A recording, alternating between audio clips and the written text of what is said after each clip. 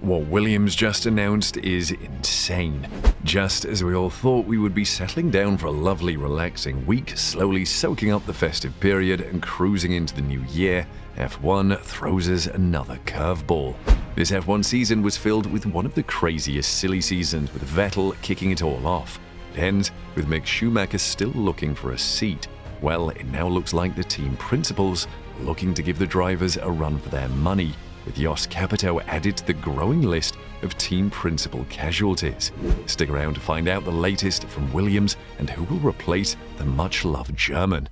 Jost took over at Williams at the end of the 2020 season after the acquisition by Jost Capito, and had arguably the most challenging job of all team principals. He was bringing a wealth of experience, with the peak of his success overseeing VW's motorsport division, dominating the World Rally Championship. He then had a brief spell with McLaren before leaving after a management reshuffle and the current CEO Zak Brown taking over.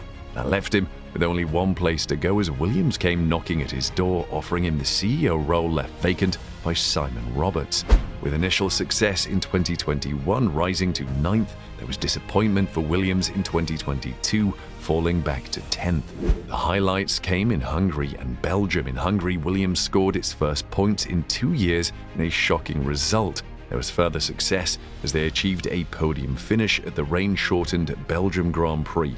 Despite these highlights and a limited level of success in 2021, the failings of 2022 appear to be too much for the new owners of Williams, with Jost being shown the door, Matthew Savage, the chairman of Jost Capito, thanking Capito for his efforts at Williams. We would like to thank Jost for his hard work and dedication as we embarked on a major transformation process to begin the journey of reviving Williams racing. We're grateful that Jost postponed his planned retirement to take on this challenge, and now he will pass the reins on for the next part of this staged process, said Savage. We would also like to thank FX for his contribution and wish him all the best for his future as he moves on.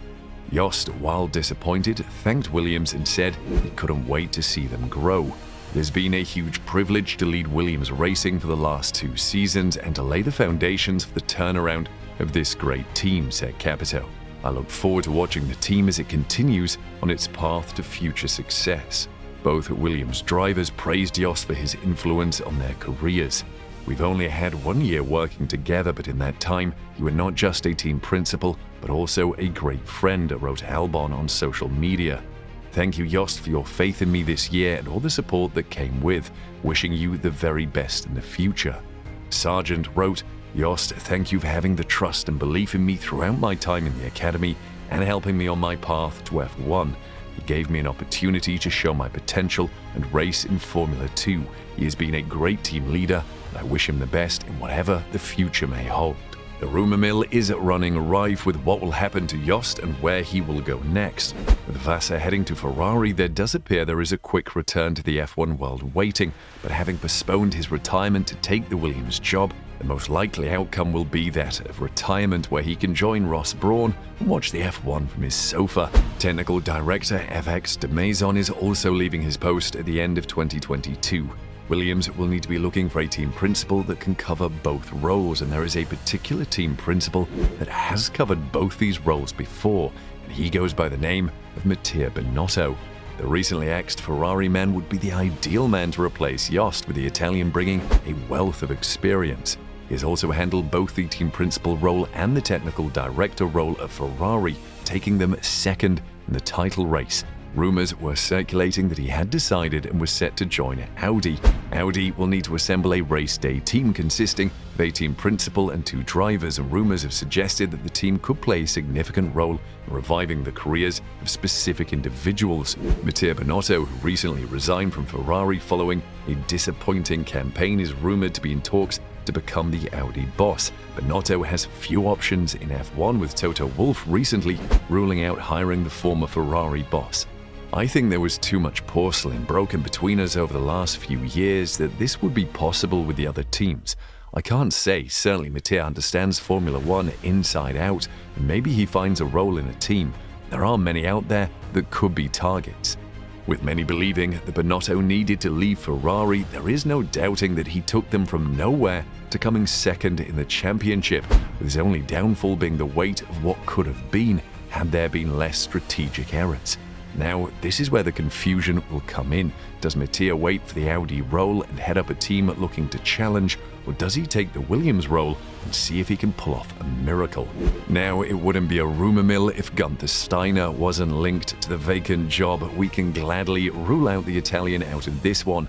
There would be no reason for him to move to Williams, mainly after he has just managed to get his driver lineup right. Now, one that would be awesome is if Sebastian Vettel was to overtake Williams. This would be a massive long shot, but the much-loved German would not be out of place. It could be what Williams needs, as he would be a young, hungry team principal wanting to succeed. Unfortunately, we are sure that Vettel is out of the 2023 season, as he wants to focus on other things. Still, one thing that is for sure is that we would love to see Vettel as a team principal at Williams or even Ferrari. Speaking of Ferrari team principals, the long drawn-out saga of the Ferrari team's principal appears to be over, with the most recent news being that Vassar has been spotted buying a house in Maranello, and the rumor being that he reportedly signed a pre-contract in the summer. Ferrari only had one name on their mind when Binotto resigned, and that was Fred Vassar, with a Sauber representative saying the team was not surprised by Vassar's move. Yes and no. If you get an offer from Ferrari, you have to go. Anyone who knows the history of Ferrari, all the way back to the company's founder Enzo, knows that team bosses usually have short lives, with one exception, Jean Todt, who was at the helm there for more than 12 years. Now, we all know that the Ferrari team's principal role is a poison chalice, with Nico Rosberg saying that he would never go to Ferrari if he were looking to win a title. The former Mercedes driver doesn't believe it will get better at Ferrari soon. Rosberg reckons Ferrari has a long way to go. "I see lots of chagrin there," states the German in conversation with Sport 1. "It is incredibly difficult to fill this position, especially when I see what Toto Wolff is doing at Mercedes. For me, he is the best team manager and certainly one of the best of all time. To find such competence for Ferrari, there is no such thing."